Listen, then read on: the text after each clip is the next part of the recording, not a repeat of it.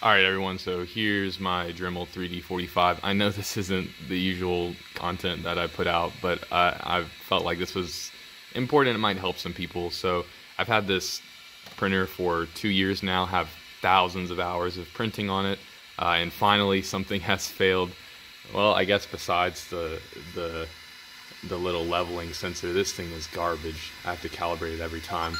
The extruder has clogged twice now. The first time I cleaned it out and it printed for a little while, and then it stopped again. So I'm just replacing the extruder. I have these micro Swiss hardened steel 0.4 millimeter nozzles, and so the change on this should be pretty easy.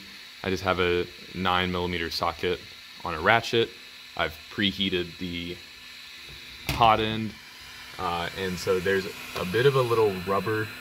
You can see that pretty easily. This is really hot, but this little rubber thing right here makes it hard to get the ratchet over it, but you just have to sort of push. And so I'm just going to gently push upwards and push down on top of the carriage to not put too much stress on the rods. Alright, so I'm going to take the old one off now.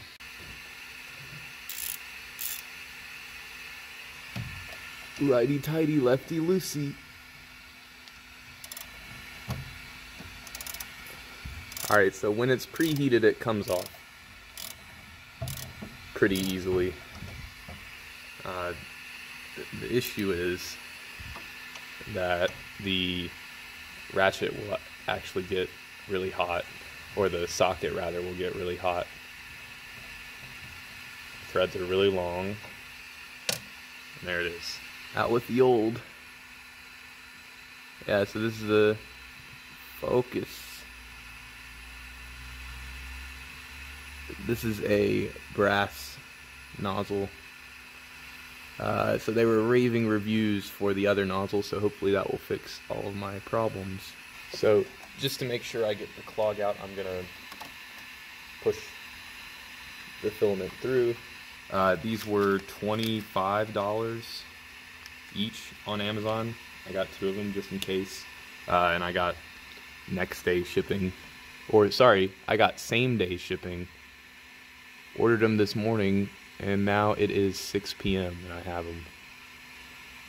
Bless you, Jeff Bezos.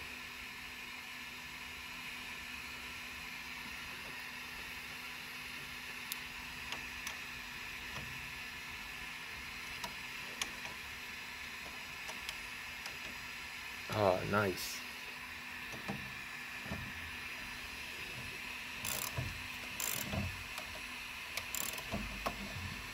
Click. I don't know what the torque specs are on that, but Newton tight is a phrase that comes to mind.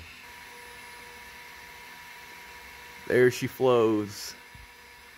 I'm gonna start a print, and we will see how she does.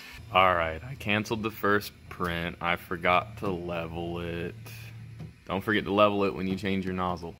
Okay, it's printing. Excuse the crusty plexiglass, but there is filament coming out of the extruder. Alright, it looks like we are halfway through a 20-hour print. Alright, I think I've got it working pretty nice. Look at that first layer. Oh my god, that's beautiful. So it took a little bit of tweaking. The main issue was that I didn't have the nozzle screwed all the way in. Sorry, this plexiglass is dirty. I should clean it. But basically, I didn't have the nozzle screwed all the way in. So just make sure you screw it all the way in, or it will not print the first layer correctly. And that makes sense because there's no leveling of the nozzle that you can do. You can only level the bed relative to the print carriage, right? So the printer does not know at all where the nozzle is. So when you change the nozzle, it has to be at exactly the same height. Or you could potentially adjust print settings, but that's a different story. But anyway, first layer is printing really well now. Alright, third and final update. The printer's printing. The nozzle is extruding. I'm having some issues with this new filament, but That doesn't have to do anything with the nozzle. The nozzle is working. Just make sure you screw it in all the way. Make sure you level the bed after, and you'll be good. You know, I don't take any responsibility for any damage done to your printer, and you know, potentially you're supposed to actually take the entire carriage apart to change the nozzle, but just doing it on the carriage worked for me. So I'll keep updates in the video description. If this nozzle fails at any point in time, I especially will update the description and say that the nozzle has failed. But I mean, it's extruding as well as the stock one did, as far as I can tell. No drastic changes in print quality or anything like that. So thanks for watching. Hope this video was helpful. If it was, leave a like. I'll see you next time. Bye.